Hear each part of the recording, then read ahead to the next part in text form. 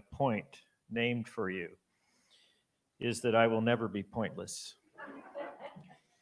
So I will never forget the first time I put on a dry suit as a graduate student, and we slipped through an ice hole about 3 foot in diameter into water that was minus 1.8 degrees centigrade. My heart was racing. I was nervous. But when I came down below the ice, I could see forever. You can see 500 to 1,000 feet under the ice in Antarctica when you dive. And I looked down and the seafloor was covered with life. There were sponges and soft corals and starfish and sea urchins as far as you could see. It's actually one of the richest marine ecosystems on the planet. If you looked at the amount of life on the seafloor in Antarctica, it would be similar to the Great Barrier Reefs of Australia. Well, I lived and I worked at McMurdo Station, the largest American station, for about 10 years. I would go down for a couple months at a time.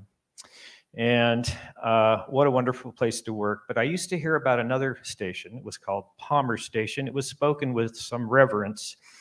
It was a beautiful little station, and instead of having 1,000 people at it during this austral summer like McMurdo, there were only 44 people, and it was perched on a point, and it was the perfect place to do marine biology.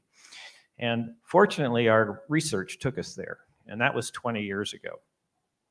What I didn't know was that I was moving to a region of Antarctica that's rapidly changing and warming. So that's what I want to tell you about today, is what it was like, or what it continues to be like, to be working here and learning about these changes. So we all know about warming. If you look at this image from National Geographic back in 2006, you can see it's very Arctic-centric. Everything's about the Arctic warming, not so much the Antarctic. It turned out that this is partly because we really hadn't looked closely. And on the cover of one of the most prestigious science journals called Nature, a few years later, you can see that it's not just the 800-mile length peninsula that's warming, but also the western portion of the continent, what we call the western ice sheet there. And now we know, because we've been following ice shelf melting around Antarctica, that those little red areas around the continent would indicate that it's also beginning to warm on the eastern side of Antarctica. The ice shelf is melting. You've probably heard about this in the news. So it's not just a western phenomenon. Well, how much warming are we talking about? Well, fortunately, my home is where that arrow is. There's a little station on Anvers Island. You go across the Drake Passage to get there. You might need seasickness medication sometimes, but a lot of the times it's not so bad. And we're very lucky 20 miles from our station to have a Ukrainian station that's been taking air temperatures for 60 plus years. And if you plot those temperatures, daily temperatures over that period of time, the air temperatures have warmed up about 10 degrees Fahrenheit over that 60-year period, which is pretty astounding, actually. Similar to what we're seeing happen in the Arctic. So what does that mean? Well, for me, it meant that when I arrived at the station 20 years ago, about once or twice a week, I would hear a huge crash, and I would leap up from my chair and run down the hall and throw open the door and watch the big waves coming down the bay. All the scientists would crowd around the door, people that worked at the station, to see the waves. This was a big deal because the Mar Glacier behind us had just dropped a huge chunk of ice. When I was here a year and a half ago now, it was calving, dropping chunks of ice into the bay 5 or 6 times a day. The noise of the crash didn't even bring you out of your chair. It was just part of the background of living there. So this is a very dramatic change over just 2 decades. 87% of the glaciers along the western Antarctic Peninsula are now retreating. Now we have better data than just running down the hall. We also have a science technician that every so often I coerce to put a backpack on with a GPS in it and go for a hike. And he or she will hike the leading edge of the glacier. And they're talking to a satellite above them, and they can come back and they can pinpoint exactly where the edge of the glacier is. You can see the most recent line was drawn in 2017. I need to get them to do this again. Look at the picture, the little picture of Chuck and Maggie Amsler from UAB here, whom I work with in Antarctica. When Maggie came down in the 70s, she said you could open the door of the station and almost step onto the glacier. And now you have to hike about a half a kilometer to get to it. You can also see it in this picture here. Look where the glacier was in 1975, and look where it was in 2013. Just a dramatic change. We also know that glacial ice is thinning. Those areas of red are areas where a satellite with an instrument on it has been able to measure glacial thinning to the accuracy of about a centimeter, if you can imagine. And so once again, this sort of reinforces what I said. It's the western side of the continent and the peninsula that are warming most rapidly. And look at Greenland. I was just there a few weeks ago. Greenland is undergoing a tremendous amount of melt. All right, so a big surprise. This caught scientists off guard. It's called the Thwaites Glacier. It's over on the western portion of the continent. The Thwaites Glacier is receding at an unprecedented rate. The concern here is the Thwaites Glacier is effectively a cork. It is the point at which the western ice sheet, which is 2 to 3 miles thick ice sitting on top of the western portion of the continent, is moving through that area where the Thwaites Glacier is. These ice sheets are moving, the west to the west, the east to the east. And so the concern is if the Thwaites Glacier disappears, the rate of movement of that ice mass on the western portion of the continent could be accelerated, which means more sea level rise. So that's something that scientists are following closely. If you look at the ice shelves, now I haven't mentioned ice shelves. Ice shelves are about 1,000 foot deep, and they're in the water, and they're attached to land. Okay, and I want to show you some of the major breakouts of ice shelves that have happened over the last 30 or 40 years. Look at the Larsen B ice shelf over on the east side of the peninsula. This picture was taken by a satellite in 2002 in January. Look at the striations in the ice sheet. This really got people's attention. They came back a month later, and the entire Larsen B ice shelf was in the process of breaking up and going out to sea. 2 weeks later, it did. So this is a piece of ice about the size of the state of Rhode Island. 1,000 foot deep ice, okay? That's a big event. More recently, in 2017, about 5 years ago now, the Larsen C ice shelf developed a crack. The crack was followed closely by news stations, and sure enough, it began to widen, and eventually that big chunk floated out to sea. That was a chunk of ice the size of Delaware that floated out to sea. It was one of the largest icebergs in history of our humanity when it floated away. Well, the good news about ice shelves breaking out is that because they are already in the ocean, they're already in water, when they melt, which they inevitably do as they sail to the north, when they melt, they do not contribute significantly to sea level rise. And this is the same physics as a glass of ice water. When the ice melts, the water doesn't come over the top of the glass. So that's the good news. The concerning news is that ice shelves help block ice sheets from rolling into the ocean. So when you remove the ice shelf, you're removing a barrier that's holding the ice sitting on top of the continent back.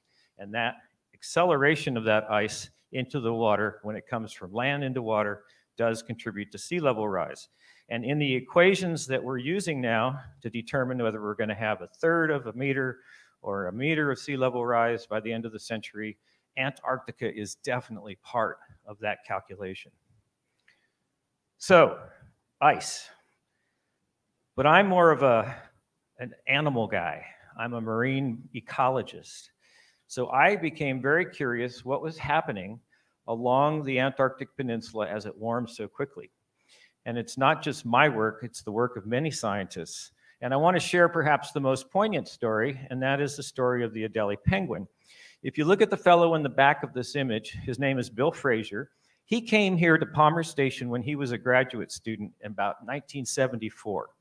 For his doctoral project, he tagged 16,000 breeding pairs of Adelie penguins. Now that is a doctoral project.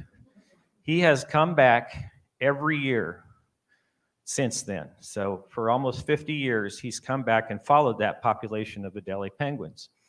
So what has he found? Well, Bill's Adelie penguins are the purple line on this graph. And you can see the 16,000 breeding pairs he tagged in 74 or 73. And now they're down to, I think he told me for 2021, we're about 1,000 that are left.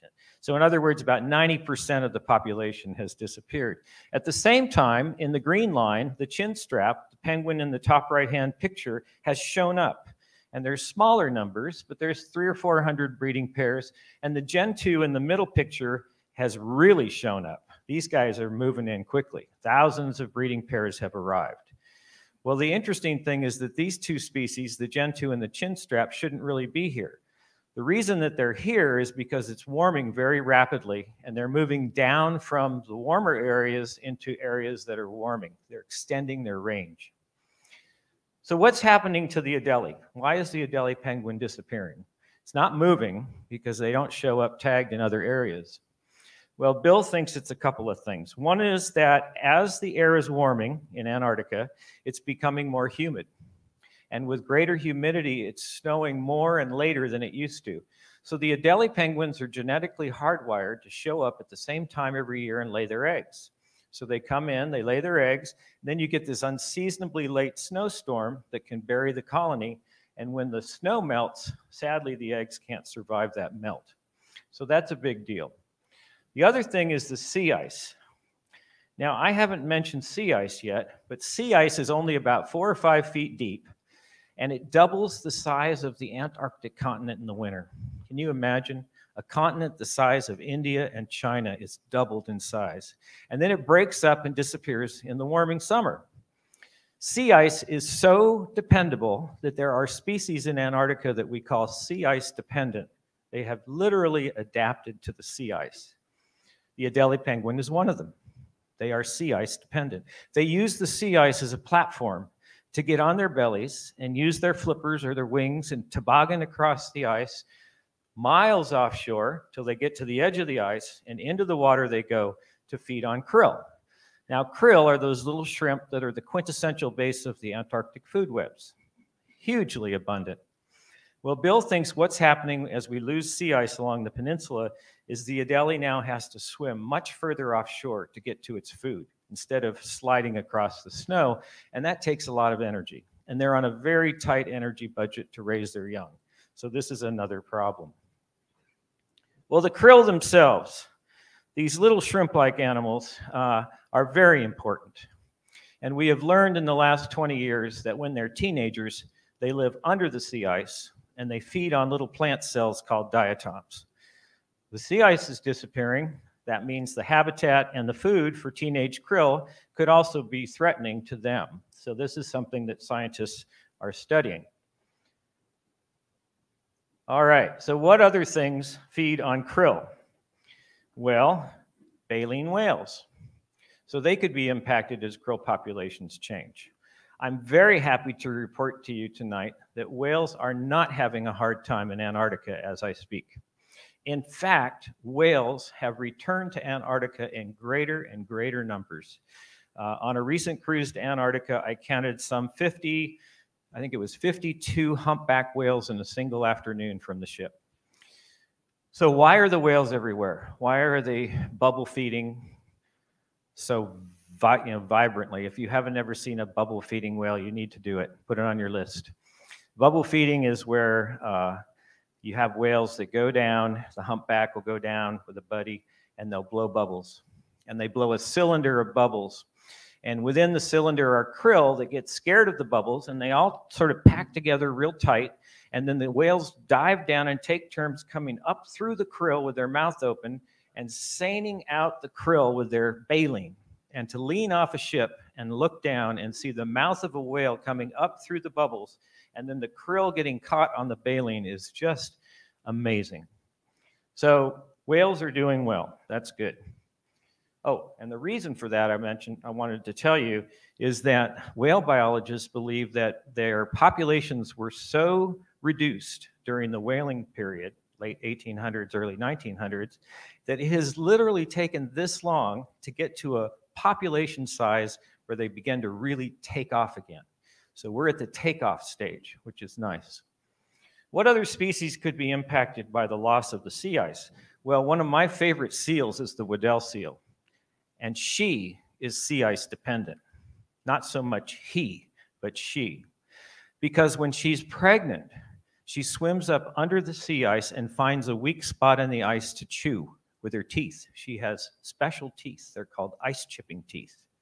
Why is she doing that? Well, she gets a breathing hole, and then she can take her time, and she'll keep working on the ice with her teeth until she has a hole that's big enough that she can literally climb up out of the sea ice onto the side of the ice and give birth next to the hole.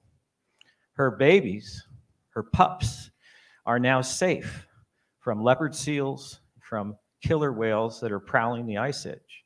So she's able to protect her young because she has a very special set of teeth. I don't think these seals are going to disappear like the Adelie. I'm guessing that they're probably going to follow the retreat of the sea ice, or maybe they'll go to shore. Another species that we don't know what's going to happen as the sea ice disappears is this beautiful leopard seal. Now, leopard seals are at the top of the food web in Antarctica. They are ferocious, territorial animals. They are 10 feet long and 1,000 pounds. And when we see one of these and we're diving, we tell the divers to get out of the water as quickly as possible. We actually have a siren that we drop off of the Zodiac boat into the water and set off. This is because these seals can be very menacing. So the divers will come together and wait for an opportunity when the seal is not in the area and come zooming up, and we grab them and pull them into the boat, and we leave the area and dive in another spot. But they are beautiful animals, and they have never been seen giving birth anywhere but on the sea ice, like on an ice floe. So the question is, as the sea ice is leaving us, what's going to happen? Well, we know for the first time that leopard seals have started to go to shore and lay on the shore instead of the ice. Nobody to date has ever found one that had given birth on land, but that may happen. We'll see. What about the small things in the water, the plankton, the phytoplankton, and the zooplankton? How are they responding to these warming trends? Well, we're very fortunate to have a group down at Palmer called the Long-Term Ecological Research Program. And it's run until recently by this gentleman here, Hugh Ducklow, with the white hat on. He's a professor up at Columbia University. And I asked Hugh if he would do me a big favor because I wanted him to compress 35 years of data collection into one slide. Well, he did a pretty good job. This is where the ship goes every year up and down these transects. It's a 6-week cruise, and they collect every imaginable amount of data you can think of: water chemistry, zooplankton, phytoplankton, etc. So he put together this one slide. And what it shows is the 1970s and 80s compared to the 90s and 2000s. The northern tip of the peninsula is in the top 2 cartoons, and the southern portion of the peninsula is in the bottom 2 cartoons. So if you look at the top, in the big picture, what's happening is we're going from a polar climate to a warm, humid, sub-Antarctic climate. And what's happening is the weather's changing. It's cloudier. It's windier. With more wind, the surface of the ocean is being churned, and phytoplankton and zooplankton are being pushed deeper because of this increased amount of motion in the water. Some of the zooplankton that krill like to eat are those that are not doing very well under these new conditions. So the krill population is dropping, and they're being replaced with salps. Salps are not a good thing. They're little gelatinous organisms the size of a walnut. They have the nutritional value of lettuce as opposed to krill, which would be the equivalent of steak. So it's not a good substitution. Further down on the southern portion of the peninsula, things haven't changed as much, but Hugh thinks that that's probably coming. What other things are going to happen as it warms? Well, not a lot of people appreciate the fact that we have forests in Antarctica. All you have to do to find a forest in Antarctica is to put on your dry suit with me, slip into the water in front of Palmer Station, and you will be swimming in a forest of 150 species of seaweeds. Some of them are towering over your head. Some of them have blades that are 10 feet long. It's really quite remarkable. I think that these forests are probably going to do well in a warming world because there's not going to be sea ice above them to block the sunlight. They're going to have more energy, more photosynthesis.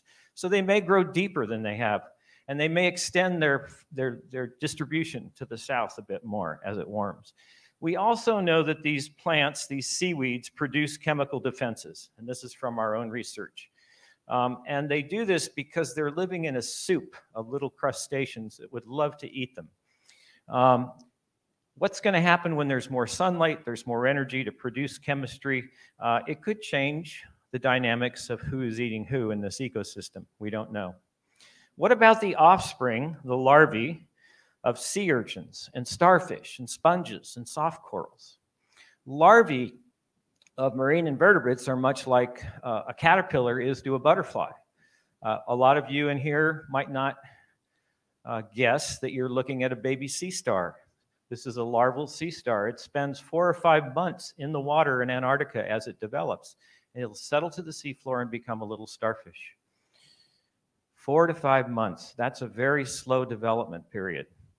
If you collect these larvae, as we have and others have, and you bring them in the laboratory and you raise the temperature 2 degrees centigrade, they develop in 4 to 5 weeks instead of months. They're very sensitive to temperature because they just haven't ever experienced warming. They don't die, they just develop more quickly. That could be good. It might mean they're in the water less where they're vulnerable to predators. But it could also be a challenge because a lot of these larvae feed on phytoplankton at a certain time, and phytoplankton bloom at a certain time in Antarctica. What if they showed up at the cafeteria and the door was locked and they couldn't get into their food? That's something that climate scientists worry about a lot, is how predator and prey are set off from each other in this new world. Well, I already mentioned 2 species that have shown up since it started warming. Remember? The Gentoo penguin and the chinstrap penguin. Well, guess what? They're not alone. Elephant seals have come in. Elephant seals, subantarctic, warmer species. They've been around the station for quite a while now. They have established a breeding colony. They're having babies. The picture in the lower portion of this slide is an Antarctic fur seal. They have also begun to move in as it's warming. They have not established a colony to have young, but I think that's just a matter of time. So this is another example of what we call a range extension occurring as it warms. Probably the most dramatic and the most poignant range extension that I could tell you about today, I will set the stage with this image. You are looking at the ancient seafloor of the shelf communities of the Antarctic continent.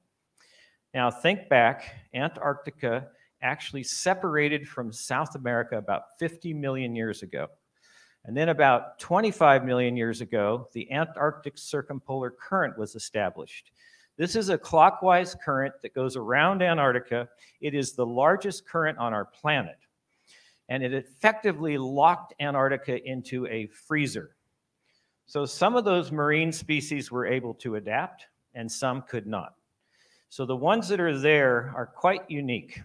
They're endemics. They're native species by now. Very few of these species are defended. They tend to be very weakly calcified. If I was to hand Randy an Antarctic clam, he could crush the shell with 2 fingers, very thinly calcified. This could be related to the fact that there's some things missing here. There are no sharks in Antarctic waters. There are no fish with crushing jaws. All 150 species of Antarctic fish are wimps. They have weak little jaws and they feed on crustaceans, tiny little crustaceans. There is nothing in the sea, nothing on the seafloor, the shelf, that has a claw. There are no crabs, there are no lobsters. So if you're a clam, you don't have to have a big thick shell like you would on the coast of Alabama. So you can imagine the shock of my colleagues, Sven Thatchy, who on January 25th, 2007, was flying a deep water submarine. He was up in the ship, he had a little control box, and his remote operated vehicle was at 1,123 meters of depth, pretty deep below the shelf, and he came across 13 king crabs. First time king crabs had ever been seen on the Antarctic slope. This was a huge shock to everybody because everybody knew that crabs don't like cold water. In fact, if you put crabs in really cold water, they can't regulate magnesium in their body fluids, and they effectively act like they're drunk. they fall over. They miss their mouths when they're trying to eat. It's a well-known fact. The idea was that as you come up the Antarctic slope towards the underwater shelf, it gets colder. And that was keeping king crabs that have lived in the deep sea for millions of years out of Antarctica. King crabs in Antarctica would not be a good thing. Well, I put a proposal together with a fellow in Florida, Dr. Aronson, and he and I submitted it to NSF. And while that proposal was being reviewed to study the crabs, another group came across a population of king crabs living in a very deep canyon within sight of Palmer Station. So we knew the king crabs were down there. We didn't know much about them. So we got funded by NSF, and Rich and I had 3 cruises to Antarctica. We would rent a submarine from Woods Hole, and we would drag it behind the ship up the Antarctic slope and onto the shelf in 10-kilometer-long transects. On the front of the submarine were 2 cameras taking pictures every 5 seconds of the seafloor so that we could look at the population of crabs. How many of them are there? What sizes are they? Where they are they eating things? Are they having an effect on the community? You can imagine the number of pictures that we had. We did like 7 of these 10-kilometer transects. We had hundreds of thousands of pictures to analyze. When scientists have very complex data to analyze, they use a very special instrument called the graduate student. And so our graduate students worked long and hard and told us in the end that there were in fact millions of king crabs on the Antarctic slope. However, they had not reached the shelf. They were still several hundred meters below the shelf. So that's good. They haven't gotten there yet. Now, finally, I want to mention ocean acidification. It is the stepchild to climate warming. It's the phenomena that when carbon dioxide is released into the atmosphere from burning fossil fuels, about 1/3 of that ends up in the oceans. And there is a chemical reaction that takes place that effectively makes it more acidic. So since the Industrial Revolution, the world's oceans have become about 30% more acidic. So this is a challenge in the Antarctic especially, because the colder the water is, the more CO2 or carbon dioxide is absorbed. So this is the canary in the coal mine for ocean acidification. And we have submitted grant proposals and done research in ocean acidification at Palmer Station for a number of years now. Now, not our group, but another group in Antarctica has discovered that these beautiful little Antarctic animals called sea butterflies, they have a beautiful little aragonite shell. They're the size of the tip of a pencil, and they're as common as the stars in the sky. They're so common, they're actually part of the global carbon cycle, if you can imagine. You can go to certain areas of the Antarctic Ocean, and you can dip these little animals out of the water and look at them under a microscope, and you can see the etching. The shell is beginning to dissolve a little bit from ocean acidification. So this is happening right now.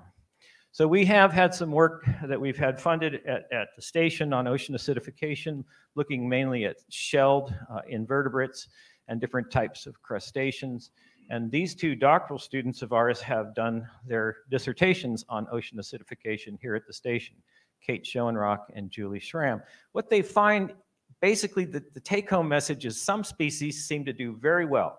They don't seem to be negatively impacted, and others have a really hard time, even to the point where they may die from exposure. So you really have to look at everything to see what the story is going to be. All right, so lots of things are happening. The ice sheets are changing, glacial recessions, we have pack ice disappearing, we've got populations of penguins, especially the adelies, that are having a tough time. Phytoplankton communities are changing. Temperature might impact larvae. Things are moving around. We could have king crabs. It's a big story happening over a very short period of time. We have a community that has looked like this for millennia, where you have a very predictable annual sea ice. You have good, solid populations of krill. The Adelie penguin was the only and dominant penguin in the system. You have the seafloor forests and the benthic community. And all of this is being fed by the ACC, the Antarctic Circumpolar Current, very nutrient-rich water. So where are we headed? By mid-century, certainly no later than end of century, that sea ice along the peninsula will be gone. We may have much fewer krill. The penguins will be replaced. The adelie will be replaced with the gentoo and the chinstrap. The forests will have expanded. King crabs may or may not be in the system, but they could be. And again, all being fed by the Antarctic circumpolar current. So the take-home story here is change. And when you think about climate change, people can say quite accurately that climate always changes. Of course it does. It's always changed, and it will continue to change. But what's so fundamentally different about this is that it's changing so fast. Organisms have a hard time keeping up with these changes. So we're going to have some that will probably not survive these changes. So why should we care?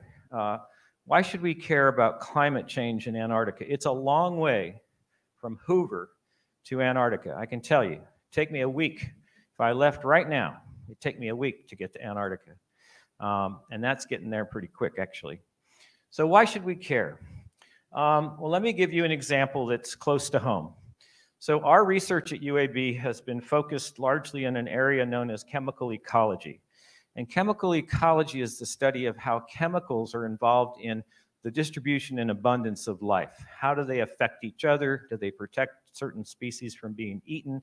But these chemicals that we discover can also be active against cancer and AIDS and cystic fibrosis and bacterial infections. In other words, there is a drug discovery component to this work. And Bill Baker, a co-PI on our program, is a drug natural products chemist. And so that works out very nicely. We collect our invertebrates for our studies of chemical ecology. We always get enough to also do drug discovery. Two quick stories. This tunicate, tunicates are related to the vertebrate group that we're in, but then they turn into a blob. Well, this blob that's on the seafloor in front of the station in great abundance turned out to have a chemical in it that we named palmerolide. We named it after Palmer Station. We sent it off to the National Cancer Institute. They screened it against 20 different types of human cancer cell lines, and they called us up at UAB and said, can we work on this compound? We're excited about it. And when the NCI says that to you, you say, yes, you may work on this chemical. Please do. And so the first thing they wanted to do was to make it, because they knew we couldn't take giant ships to Antarctica and harvest 1 billion kilos of this thing and ship it back. You have to be able to make it in the lab. And they did. It took 13 steps to make this chemical. That's too many for a drug company. It's too costly in manpower, human power, whatever. So we were kind of disappointed, but since that point in time, we've had some good things happen. Bill has been working with a molecular biologist, and they have been able to sequence the gene cluster that makes palmerolide. And in theory, you could then take that gene cluster, insert it in a bacteria, and tell the bacteria to go ahead and go to work and produce palmerolide in large amounts. A drug company would love that. So it is possible that we could eventually have a drug to fight melanoma skin cancer that comes from an Antarctic tunicate. We also have a sponge in Antarctica called dendrilla that has been very exciting. We've had probably 10 papers come out on its chemistry. And we found that there is a compound in this sponge that's active against MRSA. So MRSA is that wonderful infection that you don't want to get when you go to the hospital because it's methicillin resistant. It's hard to get rid of the infection. In fact, this type of MRSA that we had activity against is called a biofilm form. It's under a layer of mucus and proteins. It's the kind of thing where if you're a surgeon and you put in a knee replacement, the replacement itself can get a biofilm growing on it. And under that biofilm, you can get MRSA. And the surgeons have told me that they will have to take out the initial knee replacement, clear the patient of the bacterial infection, and redo the surgery a second time, in the hospital over the same week. So it's not like you're going home and coming back. You're actually without a knee for a while they work on you. So this is a big deal because this is the first compound that's ever shown activity against MRSA under a biofilm. So it may give people, scientists, insights into how it works. So the point of all this is that Antarctica is ancient. The marine community is ancient. The chemical community is amazing. Why would we squander that biodiversity of potential chemicals that could fight human disease by allowing climate change to happen? So as I travel around the country talking about climate change, I used to get asked this question: is the climate changing? Is it really warming? I have not been asked this question in quite a while. So I think most people agree that the planet is warming. The question now is, oh, and this is the data that proves it. Nobody can take these data to question, right? So the question that I get now is not, is it warming? It's, okay, it's warming, but do we have anything to do with it? Isn't this just a natural cycle that the planet is going through, and this happens periodically on its own? Well, I want to show you the data that convinced me, a scientist, and I need lots of information and compelling story to believe something, and this really did it for me. So what you're looking at is an ice core. So you're looking at an ice core that's laying on its side. What is an ice core? An ice core is a core of ice that goes down through the ice sheet of Antarctica. In this case, it's going down 3,600 meters. So it's a very deep core. And when the core comes up, it's about the diameter of an orange. It comes up in sections. And at the very bottom of the ice core, you're about 420,000 years ago, if you look at this graph. And that's when that ice was formed, and that's when little air bubbles were trapped in the ice at that time. That's what the atmosphere was 420,000 years ago. And so you can go through the ice core and look at the chemistry of those little bubbles, and you can figure out carbon dioxide. That's the red line, goes up and down. And you can indirectly calculate temperature at that time, history, that's the blue line. But I want you to look at the red line, because that's the warming gas. That's carbon dioxide. That's the greenhouse gas, as they call it. Look at how that red line goes up and down, and I drew a big black line across it to show you it's never been higher than 300 parts per million in 420,000 years, and they've extended it back another million now. Look what happens to that red line when we get to the Industrial Revolution. It shoots up, way up, okay? And it is growing. I think it's up to about 420 parts per million now. So that's a 28% increase in a well-known warming gas that's generated by the burning of fossil fuels. So for me, this is a very clear signature for us having a fair amount to do with the warming that's going on right now. And you wanted to know why that red line goes up and down in those 100,000-year cycles. I know that this was right on the tip of your tongue, and it's called the Milankovitch cycle. It is the elliptical orbit of the Earth around the sun in a 100,000-year period that causes this phenomenon. All right, so is Antarctica and Alabama disconnected in terms of climate change? Not necessarily, because what happens is that there is this phenomenon known as the Great Ocean Conveyor Belt. So that giant current that goes around Antarctica is very important because it moves up into both the Pacific and the Atlantic basins. And it in itself can have an impact on our climate, okay? We're talking about atmospheric pressure, humidity, air temperature, wind patterns, they're all interconnected. So what's going on in Antarctica climate-wise can influence us here. What kind of things are happening here? Well, one thing is we're having a lot of what I would call extreme heat days. We're having more than we used to. I don't know if you've noticed that or not. We had an event a few years ago at the Ole Miss Alabama game. Kickoff was at 3:30.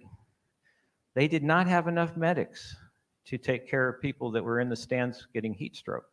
So we have events now that are quite dangerous to humans because of these extreme heat days.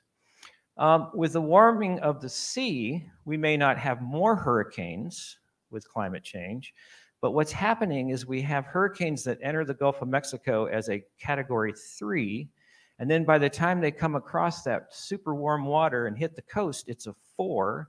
And in the case of Hurricane Michael, when the forensic hurricane people came in and looked at the damage, they turned it into a 5.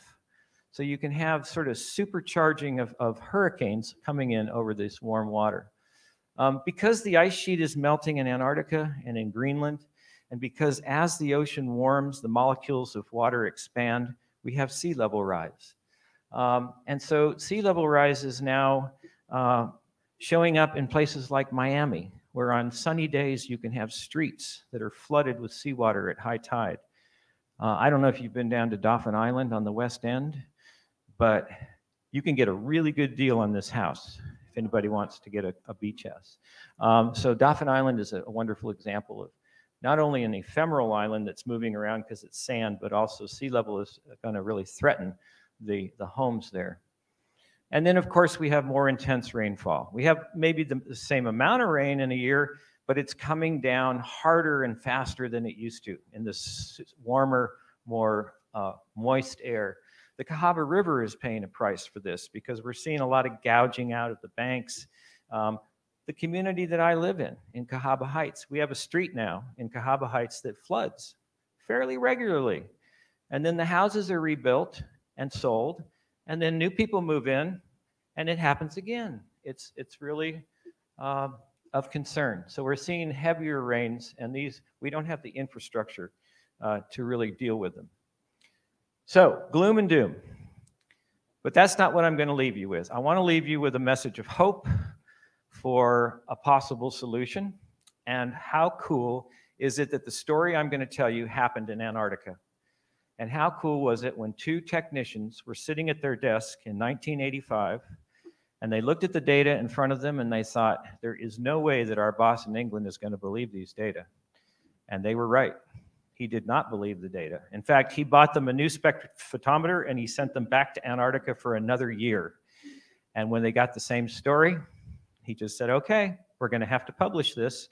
And they published probably one of the most important papers of the 20th century in Nature. And it reported a massive hole in the ozone, that critical layer of our atmosphere that protects us from ultraviolet radiation and also can affect climate.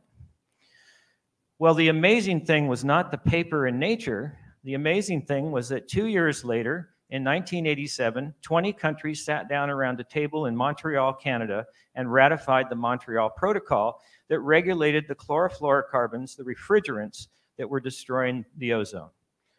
That is pretty amazing. Today, there's 131 signatories to the Montreal Protocol. It is by far the most successful global treaty of all time. And what's even cooler is it's worked. The companies that made the refrigerants didn't go out of business. They didn't fire their employees. They came up with a new way of making refrigerants that don't destroy the ozone. And Susan Solomon, the scientist at MIT, told me, she's the one that discovered the chemistry behind the destruction of the ozone. She told me that they're thinking the hole in the ozone may close mid-century now instead of end of century. So the point is that we can address global problems that have big effects and do so successfully. So I want to just end by telling you a little bit more about why I'm doing what I'm doing. Running around the country talking about climate change. I should just be holed up in my office at UAB and only open the door to yell at an occasional student, right? So what made me do this was seeing climate change happening firsthand.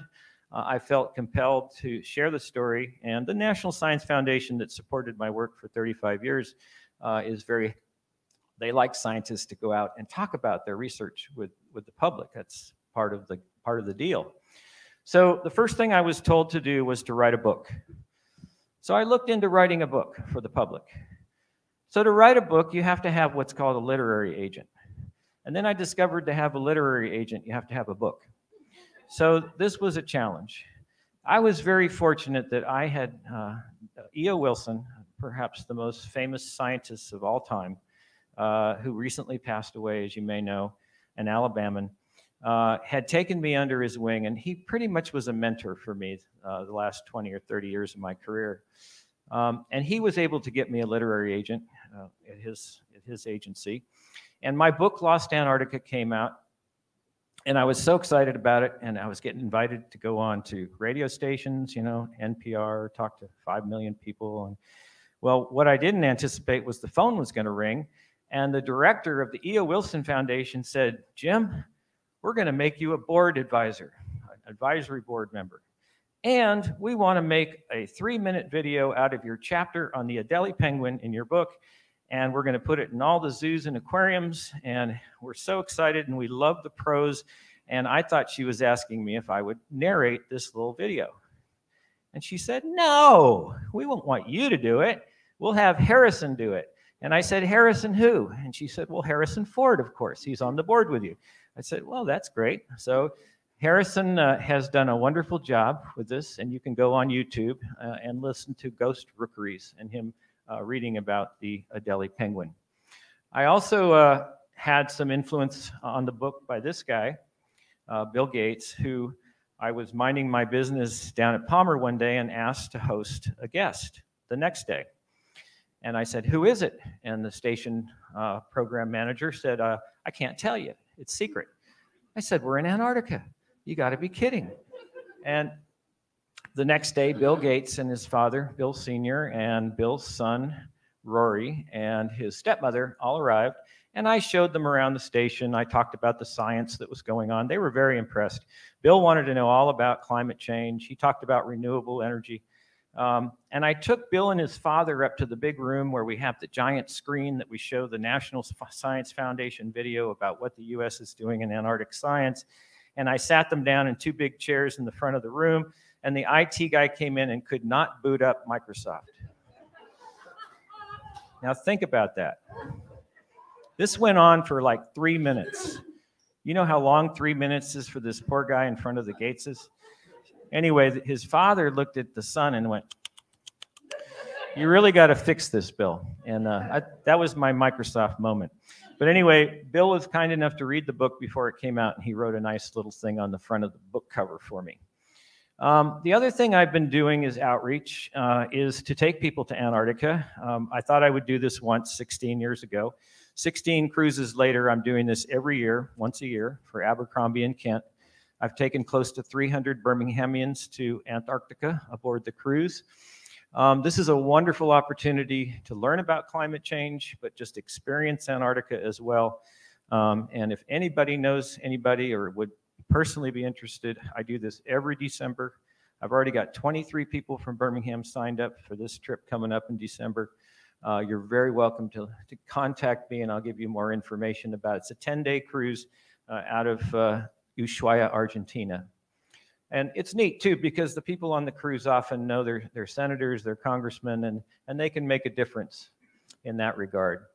I've also been doing more speaking and sort of working with faith groups. I did a workshop with Mark Johnston. We had 3 or 4 days at Camp McDowell. 50 people came representing 5 different religions, and I spoke to the science of climate change, and Mark talked about the care of creation and how it's a wonderful wedding of dealing with it from the environmental, ecological standpoint, as well as the faith side. And I'm happy to report I'm getting invited more and more to churches to speak about climate change. For example, this one, St. Stephen's, which was in the news for not such a good reason not too long ago. But they also had the wonderful blessing of the solar panels, where they put a bishop in a bucket, and they lifted the bucket up over the top of the roof. She was about 60 feet up, and she blessed the solar panels with water, holy water. And I just thought the bishop in the bucket, what a great op-ed. So I wrote an op-ed called The Bishop in the Bucket. I'm also one of the folks that speaks for the Nature Conservancy's national program about talking about climate change and the fact that we Americans are very sheepish about talking about climate change. So the pledge doesn't ask for any money. It just says, I pledge to talk to one person about global warming or climate change, whatever you want to call it, in a week's time. And then you go to the websites, and there's all sorts of great information about how you talk to somebody about climate change. How do you talk to Uncle Joe, who does not believe in climate change? And how you want to find common ground. You want to talk about when the tomatoes are ripening, not buying a Prius, right? And then I'm going to end on this note, and then I'll take questions. I just wanted to say that a couple years ago, in 2019, I was invited to the Explorers Club's annual dinner in Manhattan. This is a big deal. They have about 2,000 people that come from all around the world. And I got an award for my work in Antarctica, my research, my educational outreach. But the real honor was nothing that I got or about me. It was about the 8 living Apollo astronauts that shared the stage with me that night. In fact, we were seated, my wife and I, with Mike Collins, who was the astronaut, you remember, that didn't get to the moon. He just went around the moon while the other 2 went down. So anyway, at the end of the evening, they asked the astronauts to each tell a little anecdote that they'd never shared with anybody. And I can remember one of them was an astronaut said something about his wedding ring slipped off his finger and it was headed out the door into space, and he was able to grab it at the last second and save his marriage. And I thought that was pretty good.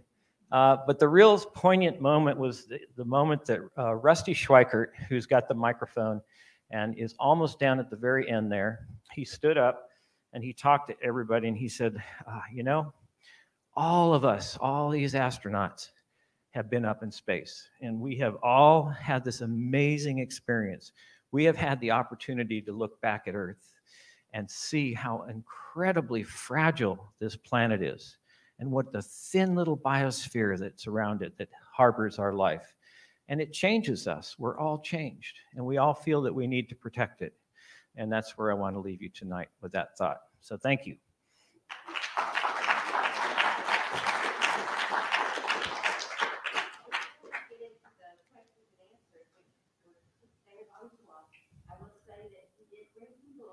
Oh, yes, I do have some books, yeah. Yeah, after questions, I'll meet you up there if you'd like to buy a book. $20. It's a great deal. I'll sign it for you, and then you can sell it on eBay for $130. I seriously, I saw one listed. I don't think they ever sold it, but yeah. Okay, question.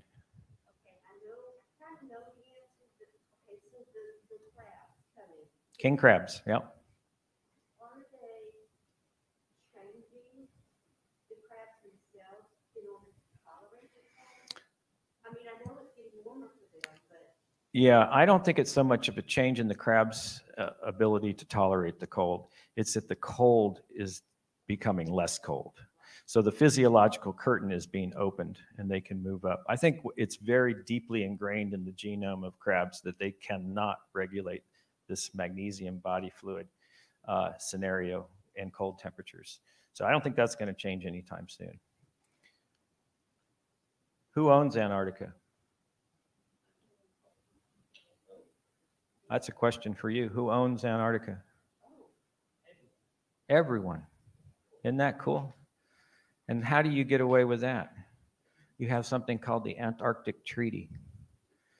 And the treaty was just re-ratified for another 50 years.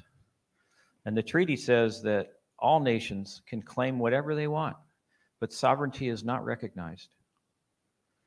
And there's no military presence, and there's no mining or oil extraction. Antarctica is a continent for science and collaboration and peace. It's really quite remarkable if you think about this massive continent that is in that position. Now I will just mention very quickly, there are 2 countries that take sovereignty very seriously, and they are Argentina and Chile, and they do claim the peninsula, both of them. It's in their maps. When Argentina visits our station, they do not ask permission to bring their ship to us. They come. They bring good wine. Argentina had a program to send young couples to Antarctica to give birth. I visited an Argentina station where there were 20 third graders and all their parents living there for a year. How do you claim land? You give birth upon it. How do you claim land? You have a community. How do you prove you have a community? You have a school. So all these things are being done as a statement of sovereignty. But they're good. I mean, they're not breaking any rules. They're just making it clear that this is theirs. Yeah. Yeah, you have to have a scientific presence if you want to be part of the Antarctic Treaty Nations. Now, I will say that there's probably a dozen nations that are doing significant science, and I mean really top-notch science, and we're one of them. Then there's a whole host of countries that have a double wide, and they come out every day and take the air temperature with a thermometer. That is their science program. But it gets them into a certain level of, they're there, they have a presence, they're doing minimal science, but they're doing something. So most countries want to be part of that organization. There's also a ruling party of, there's a sort of a law component of the treaty that regulates the fisheries, because the fisheries do need to be regulated in Antarctica. They're very susceptible to overfishing. And so they have some pretty strict regulations. And then the cruise industry, they do keep an eye on tourists going to Antarctica. And the tour ships, I never thought I would do this as a scientist, to go to Antarctica on a tour ship. But I really love it. I've been converted. They really do a good job of educating people about the environmental fragility of Antarctica and how to visit it and not make any damage to it. And they educate them to the point where they become ambassadors to Antarctica. And I think it outweighs any sort of a negative in my mind. So I think it's a good thing. But hopefully it won't get so popular that they have to regulate the numbers, but that hasn't happened yet. Yes? Polar bears. So it's funny that you say that, because polar bears are in the Arctic, in the northern hemisphere. And if they were in the southern hemisphere, we'd have far fewer penguins.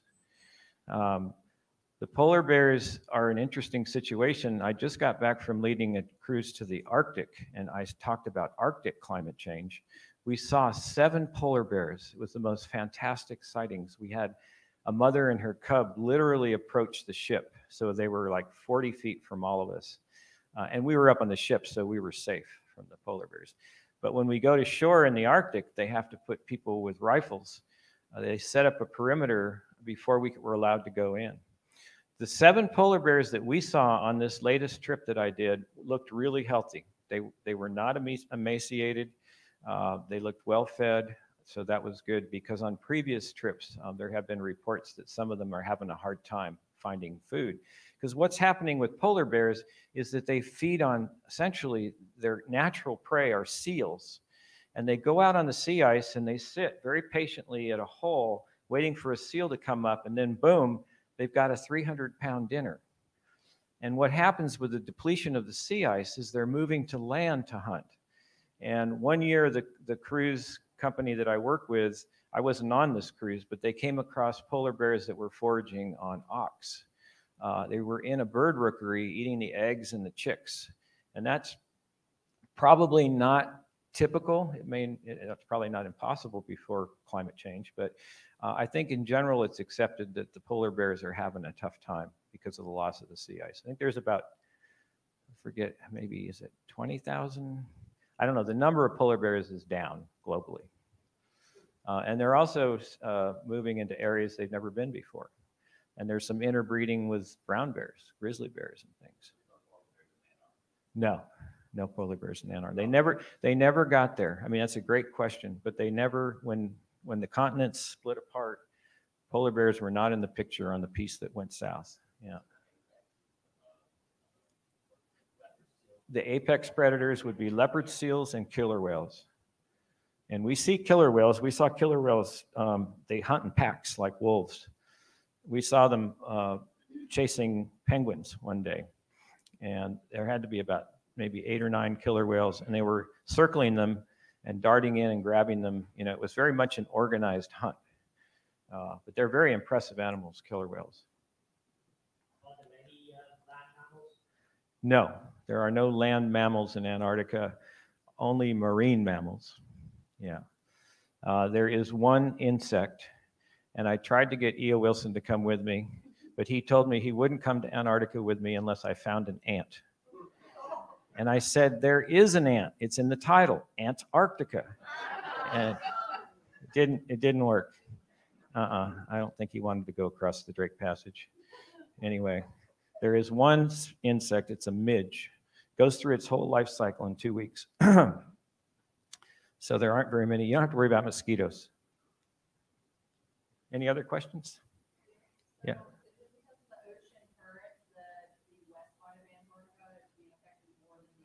Great question. Why is the west portion of Antarctica more affected by warming than the east? There's two theories. One is the Antarctic circumpolar current, which is warming, goes around Antarctica clockwise direction, and it shallows along the western side of the continent. That means it's bringing heat with it up shallower, and that one thought is that that could be an influence. The other is the hole in the ozone. And the idea that the hole in the ozone is having more of an effect on the wind patterns on the eastern side of the continent than the west, and that these wind patterns could somehow be related to the lack of warming, which, if you think about it, is kind of scary because it might mean that by fixing the hole in the ozone, it's going to accelerate warming over on the east. But we now know the east is warming as well because of that current underneath the melt under the glaciers over on the west side is happening too. But it's the west and the peninsula that are warming the fastest. If you looked at all of Antarctica, the net picture is warming, okay? The east doesn't offset the west. People used to think it might, but it doesn't. How long did it take me to write the book? My wife says forever. I wrote it in about 9 months. So with a book like Lost Antarctica, you actually get a contract up front. I had a contract that gave me 1 year to produce the book. And I discovered I could write a chapter a month and still be a professor at UAB and remain married. So I wrote every morning for about I tried to get like 500 words down, 2 typed pages, a couple hours every morning. Didn't matter if it was a weekend, but it was the consistency of working every day for a little bit. And I've talked to other people that write that say the big mistake is to just keep putting it off. It's, oh, I'll do it all during the weekend. Then it gets to be too much. So that worked pretty well. And then there was another month or so where the book went back and forth with the publisher and me and all that sort of copy edit. Oh, copy editors. They are wicked. Do not like copy editors. Copy editor put a big line through about 10 pages of my book. I was so heartbroken. And then my poet friend at UAB, Adam Vines, he's a very good writer. He looked at it and said, I think the copy editor was right. He said, but you'll put it in another book. And so when I wrote my book about fishing, it actually had some pertinence to fishing, what I had talked about, and it ended up in that book. So that was good. I felt better about that. But it's an interesting process. I'm going to start my 3rd book soon in the winter and spring. I'm going to hole up on Dauphin Island in a little rental house and do a sabbatical. Yeah. How does the temperature extremes in the Antarctic compare to the Arctic? Temperature extremes in the Antarctic compared to the Arctic. I think they're colder, they're more extreme at the South Pole in Antarctica than they would be at the North Pole. I'm pretty sure of that. I think the record temperature is like Vostok, which is a sort of near our South Pole station, was like minus 105 or something like that. It does get to 100 below zero at the South Pole station, the US station.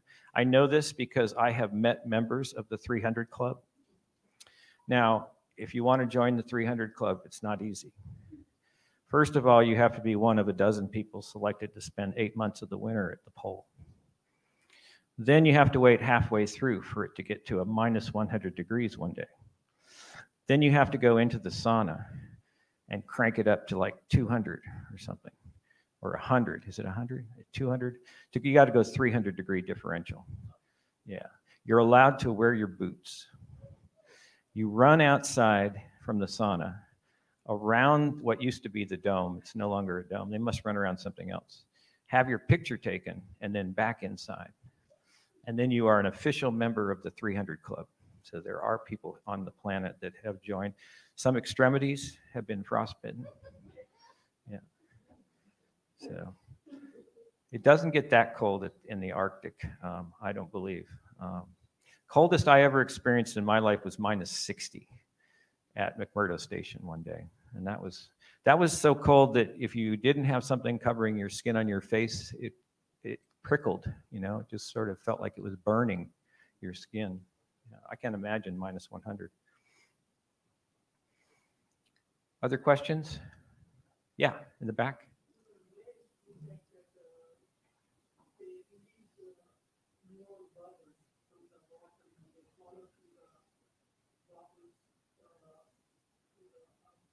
You're talking about bubble feeding in the whales?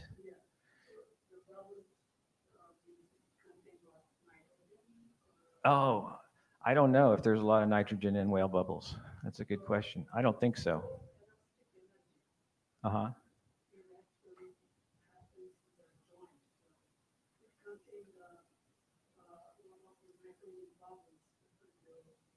Are you talking about getting the bends like when you're scuba diving and you can have nitrogen bubbles? Yeah, yeah.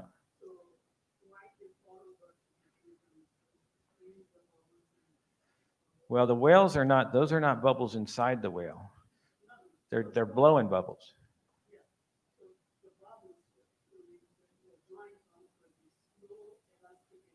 Uh-huh.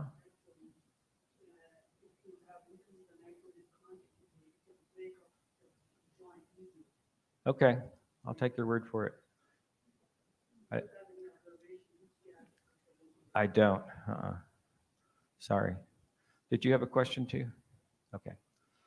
All right. Well, thank you very. Oh, one final question, Janet. Yeah, I always just want to thank you for all that you've done and the attention that you pay to students of all ages, us included, and students that are in schools and everything that you do, you work towards communication of science, and that's a really important thing.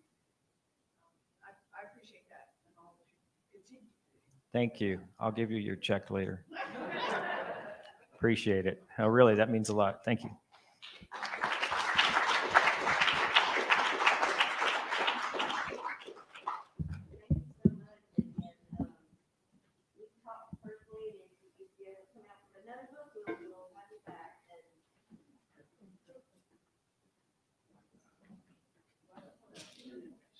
Anybody wants a book? I've got some up here.